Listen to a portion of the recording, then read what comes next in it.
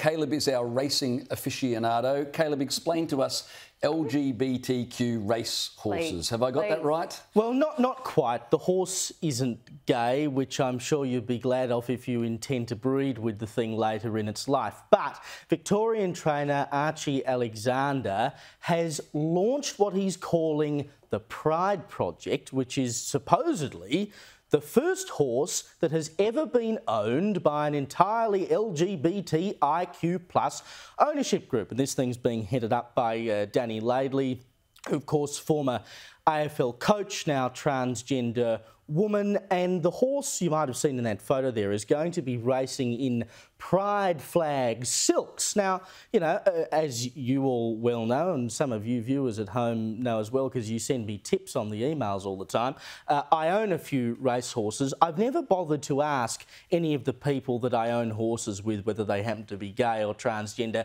because it doesn't really matter a jot. Because one of the great things about racing is that it includes everyone, from the richest people in the world down to the great Aussie battler who's got 2.5% of a horse. It's a real leveller as a sport. Why do we always feel the need to point out our different attributes? Why can't you just go to the track and enjoy the races without having to scream from the rooftops that you're either gay or trans or black or whatever else? I hate to be a cynic, but this is clearly a money-making opportunity, isn't it? You can buy into the syndicate a 5% share or a 10% share in the horse. Isn't this a way of just getting people to invest in a racehorse because it's novel and historic? Oh, well, it probably is, but they sell it as though, you know, this is some great leap for mankind, this is a great leap for inclusion.